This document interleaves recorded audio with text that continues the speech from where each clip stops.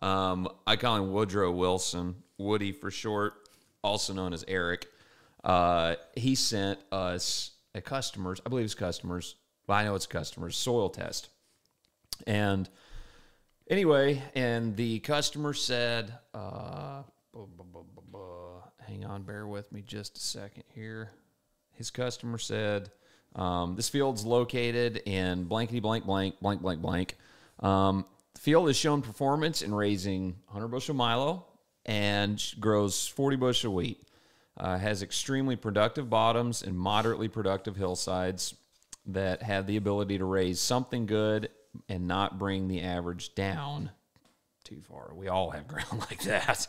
I say that because I have fields that immediately pop into my mind of, man, it's a great field, and then you go cut that one area, and you watch the yield monitor, your field average just tank. And you're like, gosh, dang it.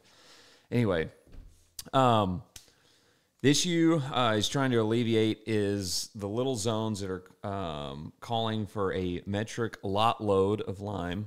Asterisk, asterisk. Yes, asterisk, asterisk, asterisk, preface with an F. Yeah. As in it's calling for an entire semi-load of lime on 4 acres. In the test results, to see the pattern of low crop production on parts of the field that shouldn't have any issues raising something. And it follows the high concentrations of hydrogen. Is that over or under 15%? Over. Over.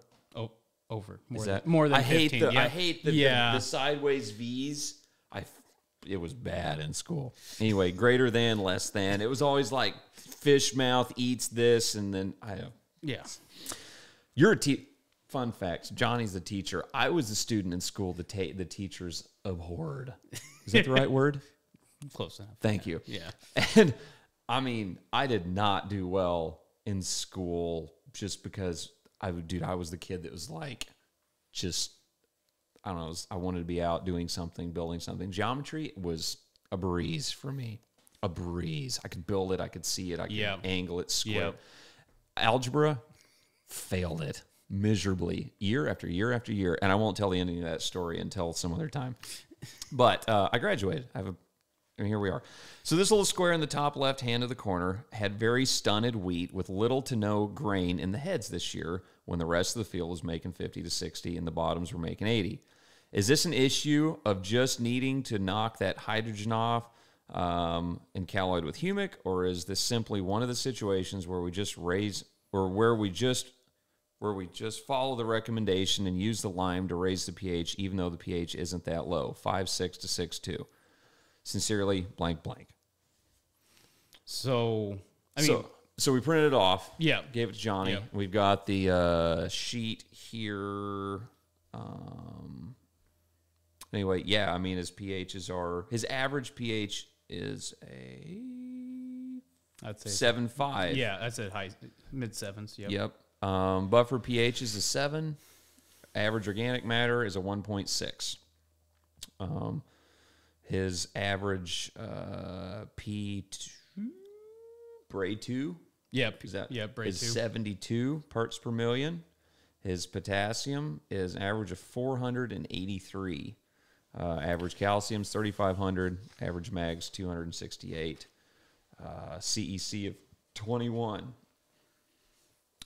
Calcium, base saturation calcium, average of 80. That's high calcium. Yeah, no, it's a lot of cal. Percent potassium is 5.7, 10.3% mag. Average hydrogen is 2.9. The highest spot is 28.5, and the minimum is 0. So, Johnny, just looking at this, we haven't walked it, obviously. Yeah, 100%. But he's tried to give us an overview of what he's seeing, the field. What are some immediate issues that you have seen? I assume that area, the purple, is the good ground. Yeah, no, it's... And you got the poorer ground off to the north.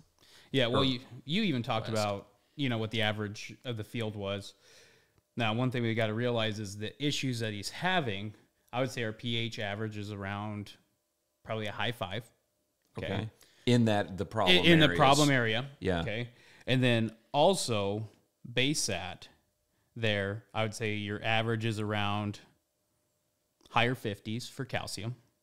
you're looking at your potassium being like a 7, and then you're looking at your magnesium of above, I would say 17, maybe even 18 as an average in that bad area. Okay. So the first thing, he's telling me symptoms already. So I'm thinking in my head, what possible nutrients are causing that issue? Empty heads. Yeah. Yeah. So you're talking that plant didn't have energy. That plant wasn't converting sunlight into sugar very well. Okay.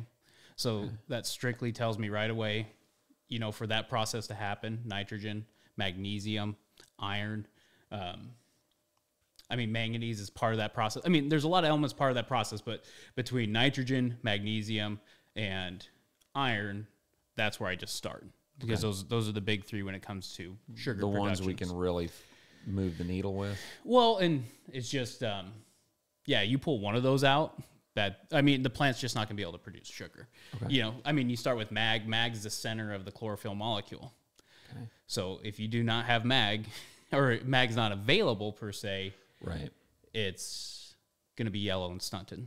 Okay. Same thing with iron chlorosis. A deficiency in iron, stunted plant, yellow. Of course, we've all seen what nitrogen does if you have a little bit less than what you needed. Yeah. So I look at this field. I know it's not iron, number one, because of the numbers, but number two, if our pHs are below or in the 5s or in the 6s, more times than not, iron is going to be available. Okay. So now if you would have flipped this and said my high pH areas was doing the same thing, then I would say you're having iron problems. Got it. And that would be a simple fix. Add some humic acid, add some humates. On higher pH soil, I would focus on more of ammonium form, because that'll help drop it. But one thing to know about higher pH, so like an AMS? AMS would help. AMS would help Yes. on the nitrogen side. On the nitrogen side. Got it. Yep. Because ammonium... Sorry. And NH4 instead of a nitrate. So if you expound on the nitrogen part just a little bit. So high pH and moving to a different nitrogen source, say for wheat. Why? And talk about why one over another. Okay. So if I see high pHs, okay, I'm talking anything above a 7.5. Mm-hmm. So putting in positive forms of nitrogen, so NH4, urea, is going to help bring down the pH.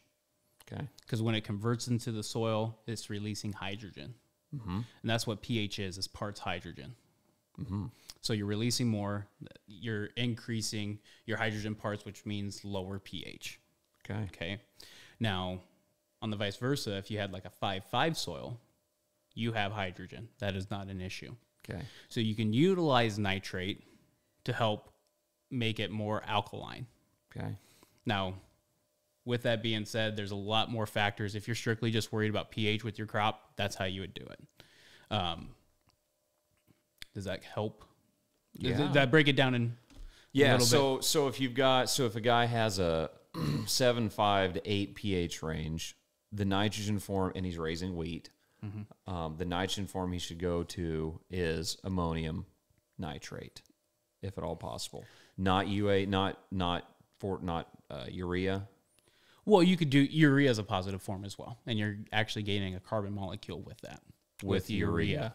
Okay. Yeah. So is there any, I guess tell me, what's the one to steer, is there any to steer clear of in high pH soils, forms of nitrogen? So I get to the point of a plant needs a variety of nitrogen to function properly. Okay. We also got to remember that Mother Nature knows how to do that too. Yeah. 100%. So if you're applying, which is say 100%. My wheat taught us that. Yes, 100%. Yeah. So I get to the point here, like, we can't just draw a line saying we're not going to use nitrate. Sure. Okay. But I'm saying if we're using products, if we're using a lot of nitrate, let's tone that down, use, let's say 50% less nitrate and use the ammonium form. Okay. To help with that process. Because we got to remember the rhizosphere of these plants can change that pH. Is it 2 points? You're talking? Okay. Okay, sorry. Rectify this. It's 2 points. No. Hang on. The rhizosphere around the roots. Yes. Okay. Everything going on around the roots. Okay. And like in my neck of the woods, I've seen it drop 3 points just because we're dealing with lighter soil. So like from an 8 to a 5 is possible? I have seen it go from like a legit 7.5 to a legit 5.5, if not lower. Just on what's going on in the rhizosphere. Whoa. Yeah. I had no idea. But you got to remember. That almost makes me want to cry. Well, it tells. I don't know why. I had no, like, I don't even know why. I'm like tearing up right now. It's like all of these things that we just had no clue on. Oh, yeah. Why are we not told this? Well, hang on. That's conspiracy, and we Yeah. don't want to put Yeah. certain individual freaking out on us. yes. But going, and I know we're kind of veering here, but. Oh, absolutely. It's okay. Okay, good. But, Guys, if you've liked the information that you've seen so far, go ahead and check out the full-length podcast on our YouTube channel. Be sure to subscribe there. It's also on all the major podcast platforms. We're constantly dropping info and more content on all the social media platforms, TikTok, Instagram, Facebook, etc. Check it out for a lot more content. Guys, thanks for watching the content so far. If you would like to see more, be sure to subscribe to our YouTube channel. We've got all the full-length podcasts, other video information, tutorials on there.